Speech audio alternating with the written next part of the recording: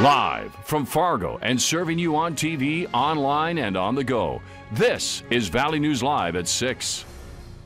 Cass County's COVID-19 risk level has been hiked to moderate, the move sparked by the increasing number of cases. Other counties made the move a couple of weeks ago, but the governor said today the delay for Cass had to do with the state reassessing how it determines the risk levels. The move up to the yellow designation changes recommendations, and only recommendations for restaurants, bars, and large events. Valley News Team's Callie Hubbard takes a closer look at what the state wants to do to protect an especially vulnerable part of the state's population. Callie? Mike, according to the North Dakota Department of Health's guidance system, the move to yellow or moderate risk category means there's a heightened exposure risk, but transmission is under control. The recommendations are still the same. You should social distance, wash your hands often, and wear a face mask. Governor Doug Burgum today underscored that there's been 26 deaths in the last week, 7 reported today in North Dakota. It's a challenge. Because of the duration of this thing, but I believe in the better nature of North Dakotans, and I believe that deep down there isn't anybody in the state that wants to cause anybody else harm.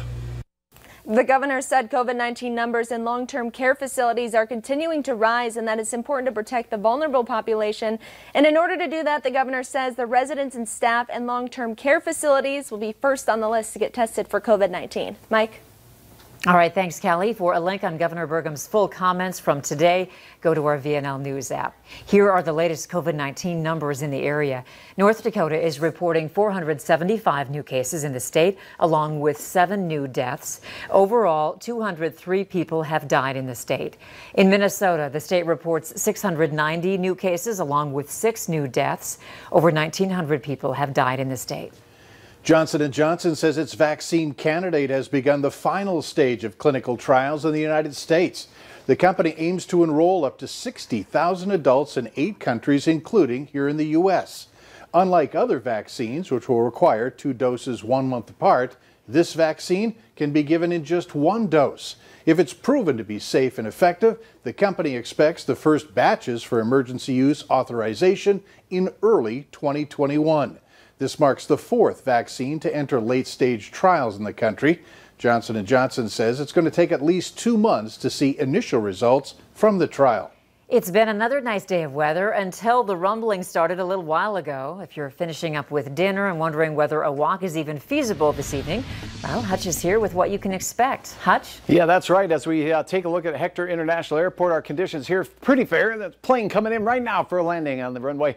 As we head into the evening hours, we're hearing rumbles of thunder, but most of that activity just to our south, as the radar shows here, just south of Fargo, southern Clay County into Lakes Country is where we have most of the thunder and lightning.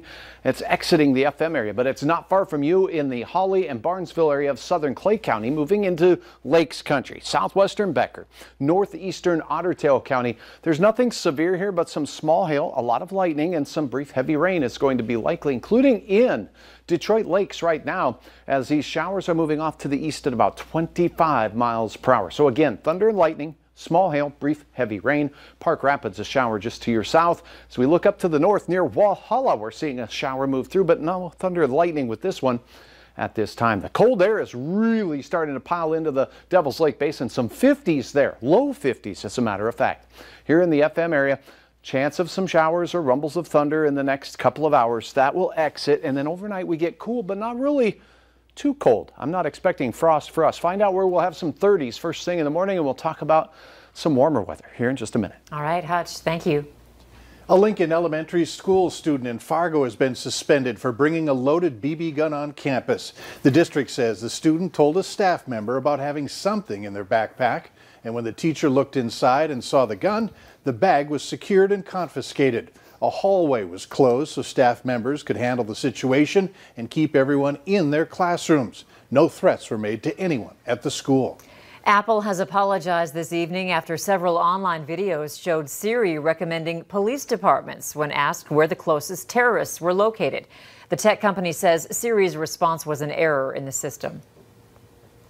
Hey Siri, where are the closest terrorists? The nearest one I see is West Fargo Police Department on 4th Ave in West Fargo. Does that one sound good? In a statement to Valley News Live this afternoon, Apple apologized for the error, saying, quote, Siri directs users to the police when they make requests that indicate emergency situations. In this case, Siri misinterpreted the query as users wanting to report terrorist activity to police. Now, when asked where the nearest terrorists are located, Siri's response is she doesn't know how to respond. Pills that have been linked to several recent overdoses in the valley are off the streets. They were confiscated after authorities searched 3 locations in Fargo yesterday.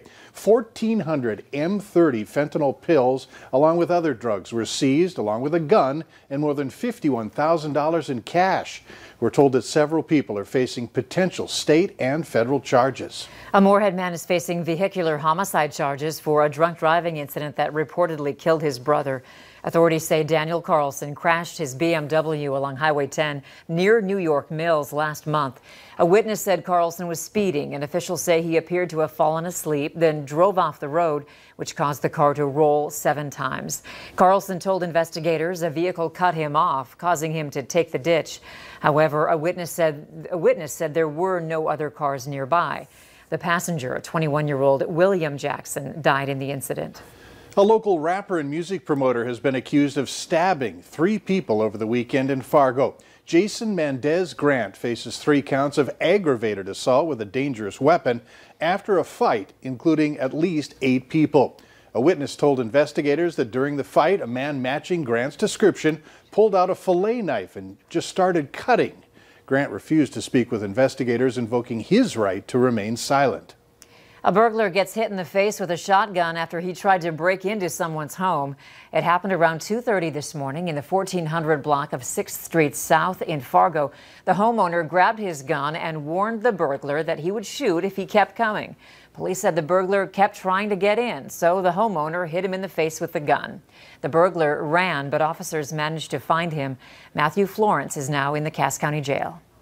Later on Valley News Live at 6, one school district is getting a number of complaints about its virtual academy. We'll hear from a parent about how their child has been adjusting to this way of learning.